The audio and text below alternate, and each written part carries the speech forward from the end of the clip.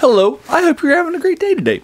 Today we're taking a look at the 16-page short story in this Planet of Chaos collection by John Shirley called In the Cornelius Arms. It's set, this collection is set in the Eternal Champion. I bought this collection when I was doing a deep dive into it back about in college, but I never read it because these short stories are not actually by these people and such, as a reminder. But now that I'm going back and doing a deep dive into this, I'm taking a look at this. This is 1996. A collection for you folks, which I'll link to in the comments below for you folks. This is a all these short stories were written for this collection, so they're not collected. They were written for this. That's kind of cool and interesting. This one in the Cornelius Arms is the Cornelius Arms is a location where people of various decadents and such meet in San Francisco. It's run by Eternal Champion, by Jerry Cornelius. He is a character that was created by Michael Moorcock. He is a very, very popular character. Put him on the map in major ways, and a lot of it is the reason why a lot of British people sort of feel like Michael Moorcock is more of a literary writer than a just a genre writer, if you will, as well as things like Behold the Man and Gloriana, stuff like that that have Byzantium and those sorts of things feel like they really sort of, get past this sort of normal genre writing and put them on a map in a major way, right?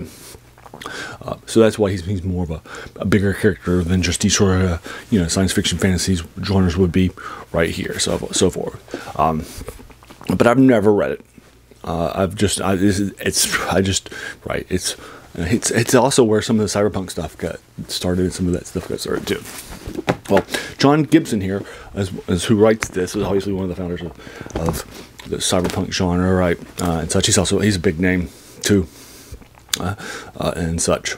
And he's written tons of things in various different genres, from erotica to adventure to lots of other stuff too, right? Science fiction and more, right? So this is in the Eternal Champions set again in the Cornelius Arms, which is where the title of this thing comes from, and it's run by Jerry Cornelius, if you will, for you folks. So what's basically happening in this short story is that we are following a girl named Beth, who is the daughter of a major economic corporation in the area. It's a tech company, and they developed something called the macrochip, which is sort of the next level of a microchip and such. And she brings it to the Cornelius Arms to give it to Jerry Cornelius for his purposes. What he does with it, what winds up happening afterwards, we'll find out later for folks. But that's basically what's happening in the early parts. And Beth is our point of view character, if you will, for this context. And there's a lot of things that are happening. There's a lot of different cultures of different, of different affected youth, like goth kids and such. I remember it's the mid-90s, right, when it's written. So it's trying to be contemporary for that time period, but it's really not. It's a very mature short story. It's definitely for adult audiences. There's a lot of sex. There's a lot of stuff like that. Drugs, stuff like that that's being taken on a regular basis, stuff like that. So that's so it's definitely something like that, if you will. It's fun. I liked it, but I felt like it was a little too into the mature audiences, so for shock value rather than like a horror film that's a rated R just shocks you, rather than a rated one that builds atmosphere over time, right? That's probably going to be just saying it's a true classic of the genre, right? And such. And I prefer, it's really more of just a shock value, if you will, for our folks. So it's 16 pages long. I read it, but it's not really something that I think was good. And again, I'm not familiar with the material, but it was the next, because again, I never read this stuff, but it's the next short story in the collection, so I figured I'd give John Gibson a chance right here, and so forth, for In the Cornelius Arms. But I thought that, he's well written, and so forth. It shows, I feel like it's just a shock value short story, rather than a good solid use of stuff, right? So I'm giving this probably more like a 5 out of 10. It's fine. It's well written and such, but it's just not like this massively great short story, right?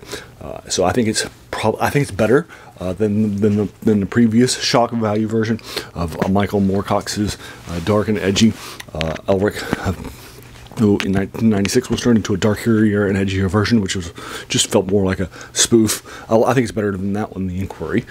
That was the third short story in this collection, if I remember correctly, or maybe it was the second. But I don't think this is better than any of the other ones other than that one, because it's actually done by somebody who actually has something to tell. If there's a point to this short story, even if I disagree with it, right, it's got a point to say, right? It's something to say, right? About our worlds, right? It has an interesting thing. So there you are. That is John Gibson's In the Cornelius Arms. So there you go. I'll go ahead and leave you to it. Have you read this? If so, what do you think about it? If you agree or disagree with my 5 out of 10, let's talk about it in the comments below. If you enjoyed this, why not hit that subscribe button? Because there's going to be a lot more of these to follow.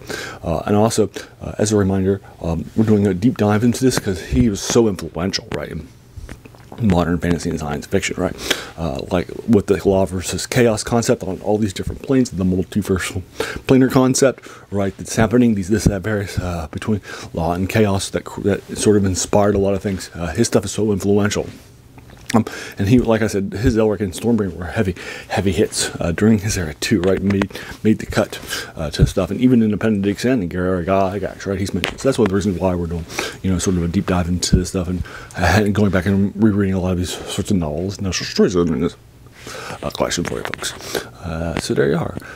So as a reminder, this channel's name is The Worst Thing About New Books, which is a quote by French philosopher Jacques Schubert, who said that the worst thing about new books was that they kept us from reading the old ones. And so an older short story like this from 1996, it's more than 25 years ago, that's definitely something that's pretty cool for me to go out and go back and reread for you folks, right? So there you are. Finally, I just want to thank you so much for taking some time out of your day and investing it and watching my video, because we all have so many things that are happening in our lives and we're pulled in so many different directions.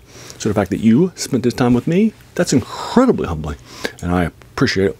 So thanks again and have an amazing day.